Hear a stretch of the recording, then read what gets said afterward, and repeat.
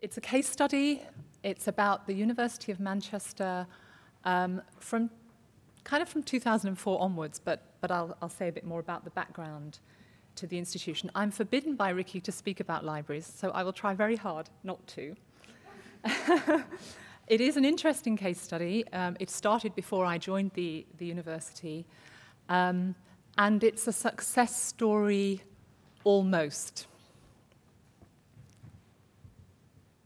So I will just say Luke Georgiou, Professor Luke Georgiou, who would love to have been here, was unable to make it, but I have drawn quite heavily on the things he has said, because he has quite strong views about all of this, and also the things he has published. So as all librarians do, at the end of the slides, I will give you a list of references to take away with you. To start by saying something about Manchester, I want to give a flavour of Manchester without taking too much time on it. Manchester we regard as Britain's second city. There are other contenders, but that's my position. It's been also named Madchester. If you know the Happy Mondays, this is where I think of Peter's reference to "Have I calibrated the audience?" You know, Happy Mondays is a Manchester band, and they renamed the city Madchester. It's up in the north, although on that map it looks quite southern, but we regard it as in the north of Britain. It's a very lively city. Its history is very much steeped in the Industrial Revolution. It was the world's first industrial city, and with that went the saying that what Manchester does first, the world does. What Manchester does today, the world does tomorrow. And the university, as you might expect, has grabbed hold of that statement. The history was based around, or the economy was based around Cottonopolis, and Manchester had the first industrial estate in the world. There are many claims to fame, but that's one of them. The first canal, the first industrial waterway, and the world's first computer, might surprise you to know. Ernest Rutherford split the atom in Manchester at the university. And more recently, it's the home of graphene, which I'll say more about.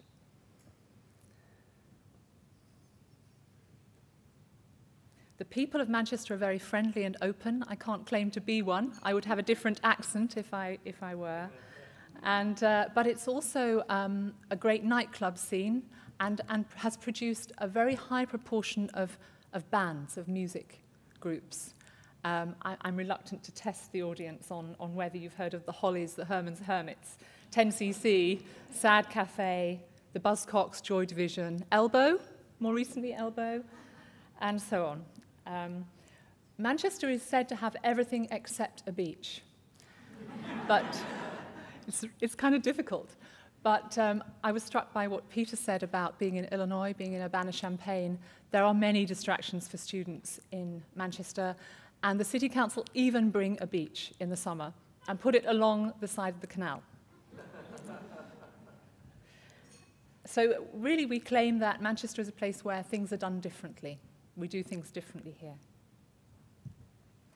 The university, I need to say something briefly about the university. It would be very strange not to give you that context. We are in the Russell Group. You've heard references to that today. We are the largest university in the UK. We have 40,000 students, 10,000 international students, the largest proportion of international students in the UK in any university. Our turnover is around £900 million. Doesn't go so far here. And there's a lot of talk at Manchester all the time about what makes us distinctive. And of course, everybody talks about their research profile and what they do for their students and their student experience. But at Manchester, we pride ourselves on our contribution to society, that we produce graduates who are expected to be able to lead in society. But at the other end of the spectrum, we also try to make a difference in terms of social impact. We employ a large number of people from the local community, and we have a very high number, that again, the highest in the UK, the high number of students, undergraduate students from underprivileged neighbourhoods. I've sneaked in a library slide. I'll move on. Actually, I put this in because the big box in the middle, the modern-looking box, is actually the Alan Gilbert Learning Commons. And it was actually Alan Gilbert who set out the vision for this university when it was, when it was created, and I'll say more about that. He sadly died before, or just at the time of his retirement. So we have named our digital library, which is that white box, the Alan Gilbert Learning Commons. It's entirely digital, and the students love it. So moving on now to talk about the university from 2004. My point here is that if you can see the logo, and you probably can't, the 1824 that is referred to in that logo rather disguises, it's a display of pedigree, if you like, that disguises the fact that the university I'm talking to you about today was founded in October the 1st, 2004, by Royal Charter as a result of a merger of two universities in Manchester, the Victoria University and UMIST, which is the Science and Technology University of Manchester. So there are many reasons for that merger. The increasing complexity of research problems were demanding interdisciplinarity and critical mass and scale that we now feel we benefit very much from. The increasing importance of the knowledge economy and recognizing the role of universities as a contributor to business and the community. Student fees, still quite a new feature of higher education in the UK, and a growing emphasis on quality as a result of those. And the globalization of higher education in the UK at that time, competition for students, competition over research funding, and of course, limited resources. So the rationale for that merger is all there, but more specifically, the shape of the UK economy, if you're not aware of it, it's rather uninodal. I love that word, uninodal. It's centred very much around London and the South East. We talk about the Golden Triangle being London, Oxford, and Cambridge. And fairly historically, Manchester and, of course, all the other northern cities with northern universities have fallen outside of that triangle and suffered as a result. So this was Manchester, through the vision of Alan Gilbert, the president at the time, this was Manchester's attempt to stride out and set itself apart from the rest, not to emulate the Golden Triangle, but to compete and to do something different. So you'll see on this slide there's a chunk of quote in the middle, and it's about making the University of Manchester, and then in brackets, but very importantly, already an internationally distinguished centre of research, innovation, learning and scholarly inquiry, one of the leading universities in the world by 2015. And here we are in 2015. So you want to know what happened, I hope. So the 2015 agenda, and that is very much what this strategy, this strategic vision became identified as in the new university in 2004. As a process, the merger was probably exemplary. Again, it was before I arrived, but I arrived soon after, and I hardly noticed that a merger had happened, in fact. The new challenge, though, for this institution has been the effort needed to create a world-class university on a new model, as I've said, not emulating those of the past. The Ivy League, well, how could we, really? So I think the university has been unusual in having a published strategy. It's up on the web. That's not unusual. What is unusual, I think, is that we have been very bold and specific about our KPIs. We knew they were stretching, and what I want to talk to you about is the journey and where we have got to now that we are in 2015.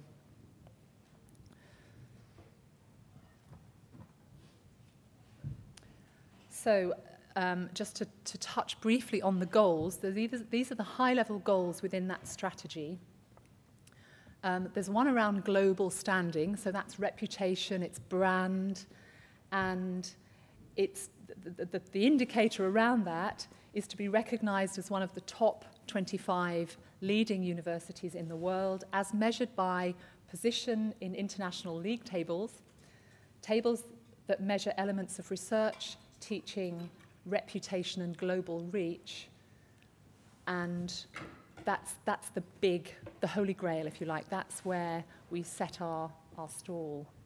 Secondly, world-class research, so homing in specifically on research, to be one of the top 25 research universities in the world according to commonly accepted criteria.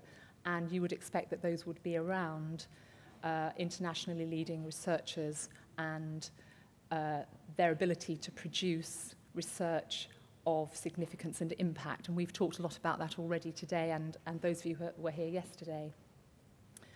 So in the Shanghai Jiao Tong Academic World Rankings, our aspiration is to be in the top 25. You'll know that that table actually is the top 500. And the measures that go with that are around staff and alumni and the number of Nobel Prizes that they have, the numbers of highly cited staff, total publications, publications in Nature and Science still, and per capita performance with respect to size of institution. I want to say at this point, because it is 2015, although we were very bold in saying that this was our aspiration for 2015 back in 2004, we never saw that as an end in itself. It's a goal, it's a stretch target for the institution, and it's a journey, of course. Then the other two goals I don't want to take too much time on. The one that you'd expect there around learning and student experience, it's about, for us, it's about being able to provide a superb higher education and learning experience to outstanding students, irrespective of their backgrounds. And that's key to Manchester, irrespective of their backgrounds. Produce graduates distinguished in their intellectual capabilities, employability, so we have a big emphasis on will they be employable at the end of this, their leadership qualities, and their ability and ambition to contribute to society. That is what a Manchester graduate is, in our view. And then moving on to the fourth goal, social responsibility. The university will contribute to the social and economic impact of the country, the locality, the country, and the world. So, achievements in terms of world rankings is what I want to talk about next. There was an immediate beneficial impact of this merger that I've just told you about. So, almost overnight, from 2004, when the Victoria University of Manchester, which was the larger of the two partners, was at 78th position in the Shanghai Jiao Tong Index, Shanghai Jiao Tong League table, we moved to 53rd overnight as a result of that, because actually that ranking favours scale, as you may know. We made more rapid progress in the following years to 2011, and then it got a bit harder because we were getting closer to the elite, I suppose, putting it simply. So incremental changes since 2008 have brought us to 38th position. So we're not at 25th, but we're moving in the right direction. So since that merger, we have moved up 40 places. And in the European, if you take out the European universities, we're now at 6th position. That was the position last year. There is a downside to this that I thought I'd share with you. One is that the very focused effort of the university on achieving the research goal and the reputational goal did mean that we took our eye off the ball in terms of our student experience. So this is a big university, 40,000 students nearly, and we have had to put in a big push to make our students really feel that they are valued at Manchester. So when I arrived in 2008, that was where we were at. It was a really important goal for us to boost the resources and the focus, the effort on the student experience. The other downside of all of this was we spent a lot of money and we ended up in quite a big deficit. Just as I arrived, unfortunately.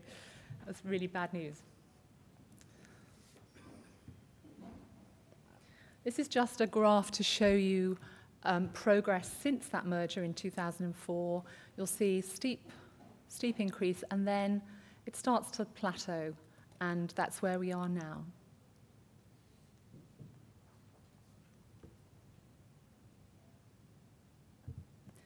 Another dimension of international ranking, of course, is to do with iconic appointments. And again, we've heard mention of this already this morning.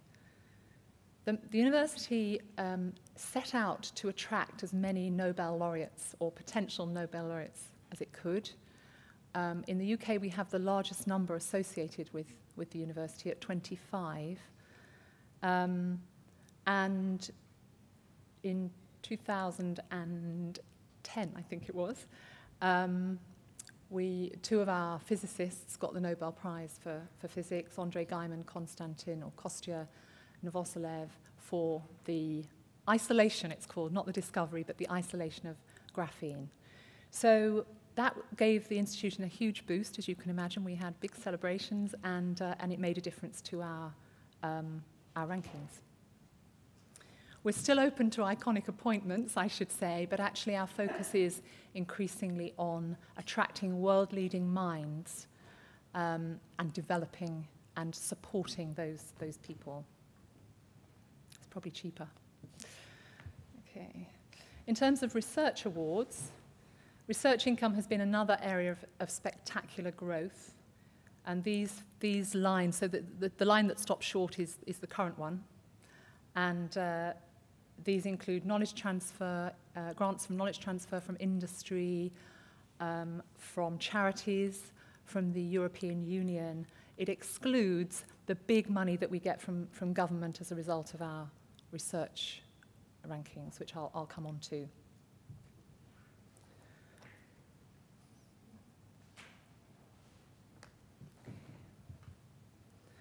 So here we are in 2015. We are a university covering all disciplines, very broad-based, and we have comprehensive research excellence across interdisciplinary teams. And that's also a challenge, interdisciplinarity. I think Peter didn't particularly touch on this, but interdisciplinarity brings its own challenges in terms of the rankings, because they are still very much wedded to single subject approaches. We're driven by this explicit strategy, and you'll see now that the third bullet tells us that we have shifted our aspiration from 2015, because we're here, and we now say that we will be in the world's top 25 by 2020. We're not embarrassed by that. We knew it was going to happen, well before 2015, so we can all watch this space.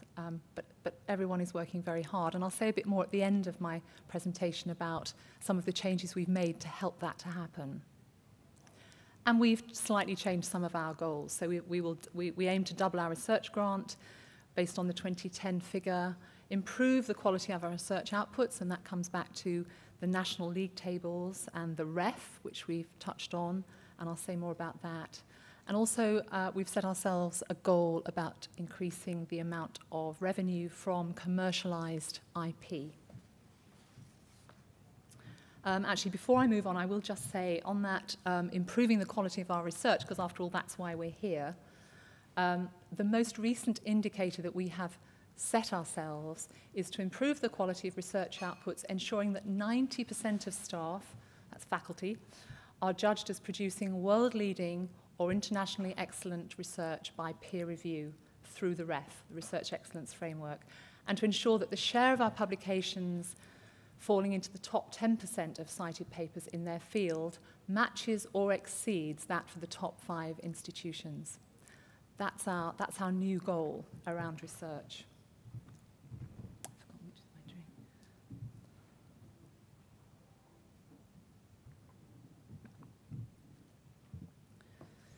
So at this point, I wanted to say something about those international research rankings. Ricky believes it's really good for us all to know more about this, and so I'm going to talk to you about, in some detail, not too much, I hope, but it goes into a bit more detail around the importance of these rankings, particularly in the UK context. We have decided to move away from just focusing our attention, this is at Manchester, focusing our attention on the Shanghai Jiaotong league table, and we believe that a basket of indicators would be more appropriate because they all play to different strengths.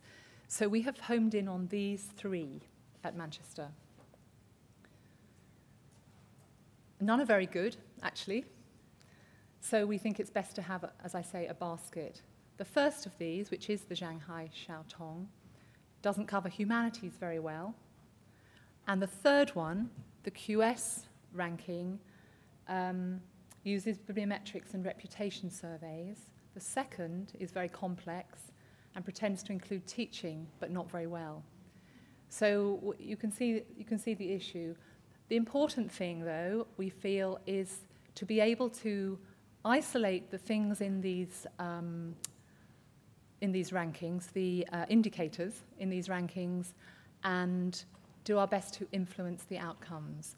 So whereas we may not be able to, in fact, we certainly can't influence how many Nobel laureates we have amongst our alumni, we can influence the performance of our nearly highly cited researchers, for example. So that's where effort will go in the future, on bringing on those people.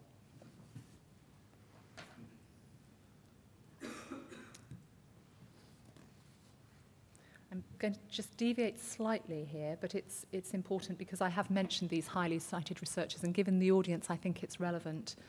You'll see here that that you may know that Thomson Reuters in 2014, so last year, produced a new version of the highly cited researchers list. And this is important to us because it is included in the Shanghai Xiaotong Index. In total, over 3,200 highly cited researchers are included on this list. It doesn't sound all that many, and it's half the number, I think, of the previous list. They're banded around 21 broad subjects and subject categories, and researchers are classified as highly cited within those categories. Now, you'll see from this slide that, with the exception of Edinburgh, Manchester is not doing so great, actually. So we will now use this. The library, in fact, will do an analysis, or is involved in doing an analysis, to identify those 8 highly cited researchers, but also to find those who come close. And that will enable us to put more effort towards those, to give support in the right way, to enable those people to make it and to increase the number on that table next time. So that was a quick deviation from this list, because if I skip on 2 slides, there are, of course, many other rankings, league tables, and we've looked at all of these, and if you're really interested in this, then Luke Georgiou, who isn't here, has written quite extensively about these. And I thought I'd just touch on some of the pros and cons, but without taking too much time. Well, first of all, to tell you that of these tables, there's almost not quite one for every country, but everyone's having a go at this. It's an industry all of its own, and you only have to dig a little bit and you will find many publications about the pros and cons of these. We have one from University of Western Australia. The first one here is a Taiwanese ranking. Then we have a Russian one, the third one. Leiden, we know. Simago, of course, is Spain and Portugal. And then we've got the French one. And following that, we've got, where does that one come from? Anybody know? The webmetrics? Spanish. Spanish, thank you. It is, yeah. And then the last one is a European Commission one. So that's, I suppose, just to give you a sense of the complexity of all of this and the challenges. To illustrate the point a little further, I'm going to show you the basket of 3 indicators that Manchester have chosen. So that's the Shanghai Jiaotong, the Times Higher, and the QS. And you'll see that we're in different positions in each one. So we're 38th in the first of those. We're 52nd in the next one, And the one I really like, we're 30th.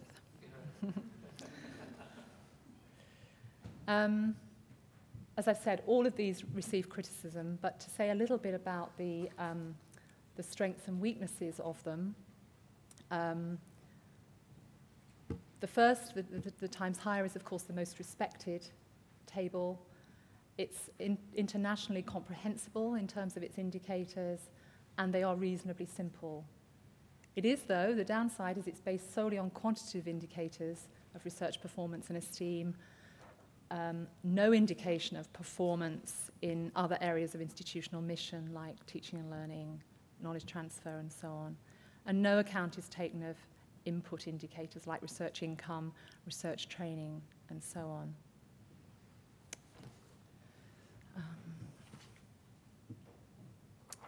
I'm worried about time. How am I doing? Can I? Oh, great, thanks. Sorry, nearly lunchtime. Moving on to the second of these, so where have I got to? This one. This is the Times Higher ranking. The indicators, as some of you may know, citation impact is important in here. This is the normalized average citation per paper. It includes research volume, so the number of papers per academic, income and reputation by peer survey. You can already sense there's a potential weakness there. Teaching and learning, reputational survey, PhD awards per academic, undergraduates admitted per academic, income per academic, and the international mix, the ratio of international to domestic staff. So there's some strengths, of course, the diverse range of quantitative and qualitative data covering multiple aspects of institutional mission are in there. So that's a strength over the first one. There's substantial involvement of institutions in data collection, which is seen as positive, rather than something totally lacking in transparency. And a wide consultation over the selection and weighting of indicators. The downside of these is that the reputational survey is bound to be unreliable, I suppose. It has those components. And it's prone to Anglo-centricity and a bias and open to manipulation, I think. There's a lot of game playing around all of this, of course. Income indicators on this one are hard to compare cross-nationally due to different contexts for different countries. Substantial bibliometric components have substantial black box of complex methodology. In other words, it's really hard to unpick and understand why you got where you got. Very hard to replicate. And of course, you may have heard of the story of Alexandria. You know, it's possible to self-cite, get your citations up. The 2010 rankings contain a number of counterintuitive outcomes like that. So you can get skewed bibliometric indicators. Alexandria, Turkey, there was an example there. In the upper echelon, they got into the upper echelons of the tables through a very small volume of highly cited work. It's possible to do that. I think they had 1 or 2 members of staff involved, actually, but some of you will know more of this than I do. So that gives you an idea, and then I think I won't go into detail on the third because it starts to sound repetitive, but the indicators are around academic peer review, again by international reputational survey. Faculty staff to student ratio is important in this one. Citations per faculty, international orientation. So why do people not like these league tables? What are the limitations of them? Well, there is a whole industry, as I've said. A very considerable literature now exists around this and the whole phenomenon of rankings. There are some positive aspects, as we heard this morning. These help us to identify people that we want to attract to our institutions, and also to attract students, and to generally sort of use them to increase our resources. You know, it's possible that a country would invest more in a university system that was not doing well in the rankings. So there are some clear advantages to these approaches. So why are they so unpopular? Well, first of all, I've kind of grouped these under 4 headings, and data is a key one. There's a lack of international comparability across the kinds of things that are being measured, the indicators, a lack of transparency and reproducibility. Ranking organizations rarely reveal what they've taken and how they've calculated their findings. Indicators, another issue.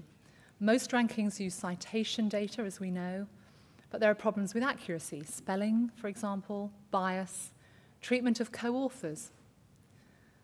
But it is part of academic life now, certainly for us, and I think we have to do our best to work with the system. Citations, of course, don't measure research quality directly. They measure impact, as we said earlier. Moving on then, aggregation, another area for discussion. The ranking tables include institutions with very diverse missions. And we're not really even comparing apples and pears. We're comparing apples and armchairs, for example. And then the whole governance of all of this. Ranking organizations are self-appointed. They're often commercial organizations. And the majority use the rankings to support those operations. So they may offer consultancy on the back of their work, analytical services. Credibility has been diminished, I think, by the proliferation of these tables and the disputes between the ranking organizations. So now that was mainly around the international rankings. I just want to say something about national competition, national rankings. And you'll know that the UK, for many years, as we saw in Keith's presentation this morning, the UK has used what was called the research, the RAE, the research, God, I've almost forgotten what it stands for now. Assessment exercise, thank you. I've so switched my brain to the new one, which is the REF, the Research Excellence Framework, which featured for the first time in our lives last year.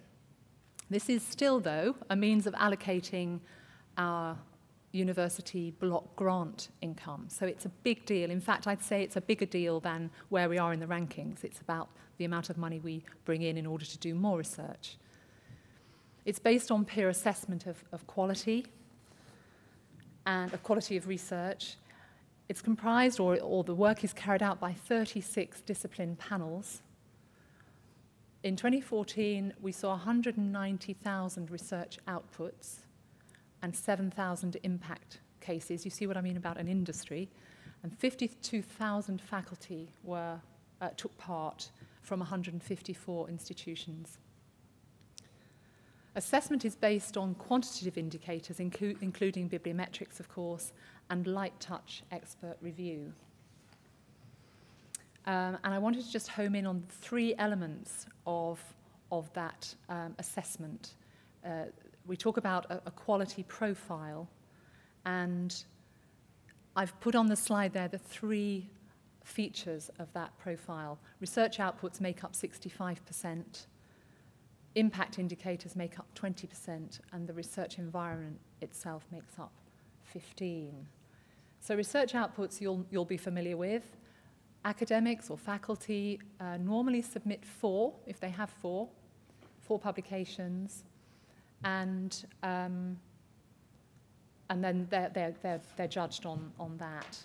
Impact, which is a new one for us, includes reach and significance, importance to the economy, society, culture, and there is definitely, if I can mention libraries, there's a role here in terms of helping people to write their impact case studies, also in terms of purchasing the materials that relate to these, and altmetrics. And then the third one here, the research environment, is all about strategies for supporting and promoting and developing research in our institutions. So it's about the equipment, the facilities, the libraries, the whole infrastructure, and also the PhD numbers and completions of those. Okay. Then what happens is that those subject panels, the discipline panels, assess the work of those academics and award stars. It's very simple, very basic. They award stars. And all units, basically, all discipline units with 3-star or more receive funding from this exercise. So again, league tables start to creep in, but now we're on a national level because an institution will have a grade point average for its discipline and for the whole university that can form a league table. And indeed also we talk about research power. That has become very important since the introduction of the REF. So this is about the volume, so the number of people submitting to the REF multiplied by their scores, those scores. I've mentioned there's a lot of game playing, but we're now living with the consequences of last year's REF. So what happened at Manchester, given that this is the case study I'm trying to focus on? Well, 83% of our research activity was deemed 4-star, world-leading, or 3-star, internationally excellent. I'm pleased to say that we were 5th in terms of research power or market share, from 4th actually last time, and 4% fall, I'm afraid I'm not so pleased to say, in absolute terms. I'll say a bit more about that. Our rivals are largely increasing their efforts, of course. So it would be very easy if everybody else stood still and we just put in masses of effort, but of course that doesn't happen. So our competitors are doing better, and our effort has to sharpen. So there are significant funding implications of this. We have lost about £12 million as a result of our results in the REF. And you'll see there I've put in a bullet there around University College London. They increased by 48% as a result of, guess what, more mergers. So they have brought in several other institutions, and it's boosted their performance hugely. And you'll see there, I'm not going to stay on this slide too long, it's not very comfortable, but we have moved from 6th to 14th in grade point average. So I said it's a success story, but almost. It's not good enough yet, and we still need a step change. And I just want to tell you what we're doing to make those changes now. We're in 2015, and what we will do to improve our performance next time. These are the elements of a new strategy for research quality that is being rolled out now in the university. First of all, a statement of expectations for all academic staff, all faculty. Staff with experience at world-leading universities tell us that other places they've worked have much higher expectations of their performance. So we're going to start cracking the whip a bit harder. There'll be a much more top-down approach to all of this. We will expect all research active staff we would expect all research staff, I should say, to produce a minimum of four 3-star outputs next time we go through the REF in 5 years' time, and to plan for at least 1 4-star. And as I've said, we need to identify the people who are not going to get there and do our best to support them. So a much more hands-on look at the performance 5 years before the next REF. Accountability for quality. International research review will be recalibrated. Internal research review. So we run through each year, we run our own dummy runs at these exercises, and these will be recalibrated and used to performance manage our academics.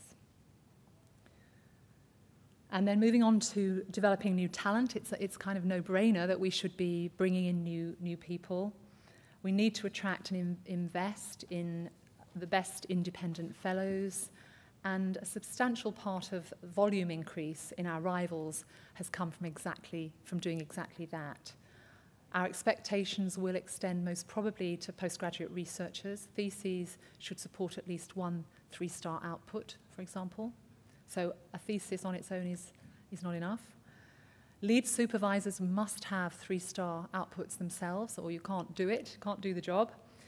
And appraisals or performance reviews, depending on what you call them, will address research career elements.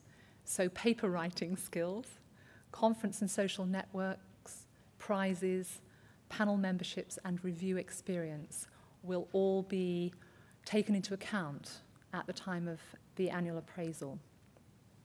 And then finally, supporting research leaders, really important, ensuring those producing top-level outputs get a disproportionate share of research time.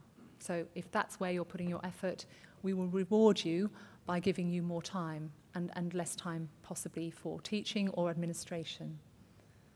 We'll focus support on the second decile of staff capable of moving to research leadership.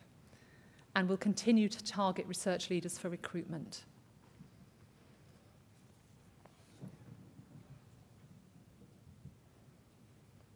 And to just reassure you and make myself feel a little bit better maybe, because I feel I've been quite candid with you, we're already on our way with this. We've seen a major upturn in the last 2 years because, of course, although 2014 was only last year, the work was done prior to that. Our citations are up, research income is up, our research awards are up, and our share of the Research Council UK awards have gone up. So it's starting to look much better. And we have a capital programme on campus. We're spending another £1 billion to close the original UMIST campus. So you remember right at the beginning I talked about the merger. We will close that campus and concentrate everything on the former Victoria University campus. So big investment is going on around this. And that is everything I wanted to say. And there I promised you some references. I'm sure you don't want to scribble them down, but you can have the slides. Thank you very much.